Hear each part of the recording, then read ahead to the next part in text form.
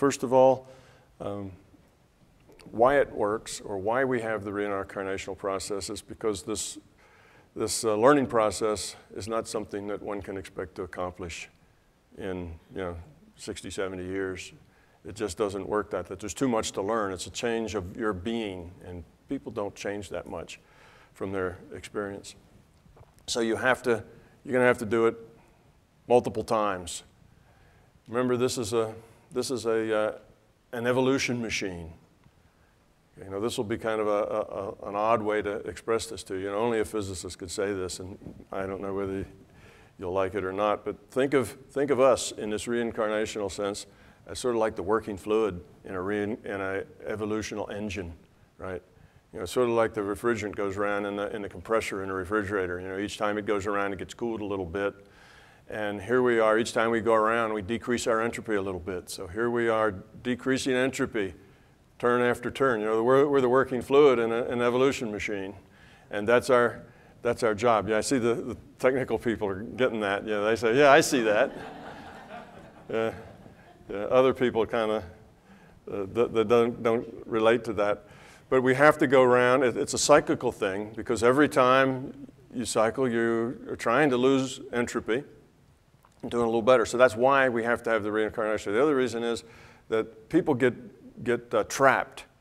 What happens to the majority of people is that there's a few times when you think you know everything. One of them is 2. It's called the terrible 2s.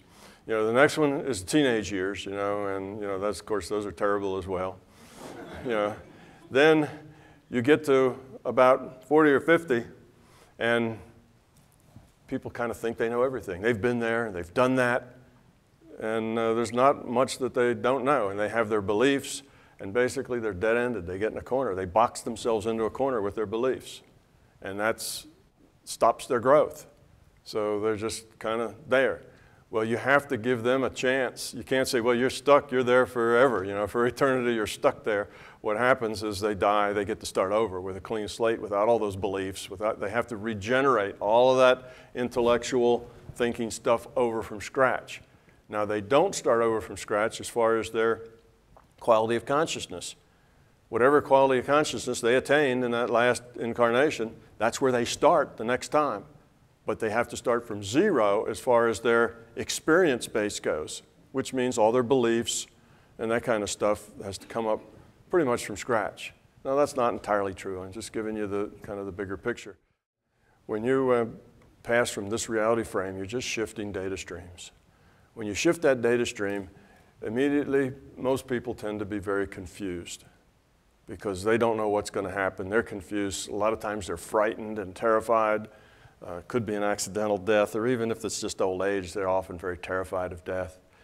And they kind of wake up, if you will. They maintain, they don't really wake up, they just continue consciousness, and they're in a different environment. And it's very disconcerting for most. And there is a whole reality frame, a virtual reality frame that's designed just for transitions. And that's what they do there. That's their job. And people who are transitioning, they basically are met, they're guided, and mostly what's being done is they're being set at ease. Relax, everything's okay, you're where you're supposed to be. Yes, everything's fine, relax. Yes, your dog, will get along, and all this reassurance sort of thing. What begins to happen almost immediately is that your past physical life starts to fade very much the way a dream fades when you wake up and you've been dreaming. Okay? It starts to just fade away. So all of those concerns, all of those, very, very important things that were on the top of your mind start to get less important and start to fade. You're taken to places that will assure you that you're in process. And a lot of that is just so you feel, because you come knowing that if, you have to be doing something, you need to be in process. What line should I stand in? It's kind of the way you feel. Because if you're not standing in a line to do something or somebody do something to you, then nothing's happening. So we have these beliefs. So sure enough, they create process. They create lines to stand in, they create places to go, things to do, people to talk to, and okay, your turn's coming, next we're gonna, And people kind of gradually then get they get decompressed from this reality into a larger, all the time the physical's dropping away. The dream is that you just had of the physical is disappearing, getting weaker and weaker and weaker. Eventually, you are approached about another incarnation, about what it is you need to do. The idea that you're trying to learn and grow. If you are aware enough, if you've been through this enough times that you kind of, oh yeah, all right, I get it, then you will get to a place where they will work with you on what do you want to do next? What do you need to work on? Where do you think your problems are? And if you go, I don't have any problems, they will show you what your problems are and what you have to do next. That's what some of those databases are for. They'll take you and they'll run those databases and they'll say, well, look here, you see this where you gave this guy the finger when he, pulled in front of you, that wasn't nice, And you need to you have an anger management problem, You have this ego problem, and you'll go basically through a review. If you don't know the answers, they'll help you find them. You will see where your problems are, and there is no escaping. It's not like you can say, oh, well, that's not true, that didn't happen. They've got you good to right, and you know it. And a lot of things that you didn't even know that you did necessarily that were very unhelpful, may come back up and you see it and you go, oh, I get it. Okay, I really need to work on anger management. And then you decide, well, then let's put you in a place where anger management is going to challenge you, because that's how you get over things. You don't get over them by ignoring them. You get over by going into them and being challenged by them.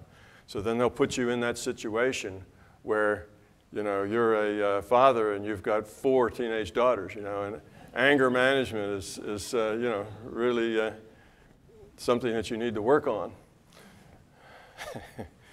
Anyhow, do I sound like a guy that had teenage daughters? I have 2 girls and 2 boys, and they're all wonderful. And if you know what you're doing, which is part of this question, if you know about the larger reality, if you understand how things work, you're better at playing the game than you are if you're totally clueless. So that's why this kind of understanding is really helpful, because it can help you interpret your experiences. Why is this happening to me? You start looking for your lessons. You start realizing that growing and the choices you make are very important, instead of just going through life like a zombie, doing whatever you do because you're doing it. You can kind of be aware, living in the moment, aware of your ego, aware of your anger, trying to reduce those things. If you actually make an effort, you can do a lot better, a lot quicker, a lot faster. You don't have to evolve in tiny, tiny steps. If you're totally unaware, then it takes you a long time before you start to become aware. But those of us who have been around a few times, and you come back and you're a zero, as far as you don't know anything in this physical reality anymore, you start over, we get nudged a lot. Things happen to us. Paranormal things pop in our face and go, hey, there's a bigger reality out here. Remember. And it takes you along, so you get back a lot more quickly than it took you to get there the first time, because you come back in with the same quality that you attained the last time. So it's a much faster trip each time, you see. So you get back to where you left off a lot quicker than it took you to get there the last time. So that's kind of the way that the reincarnation works.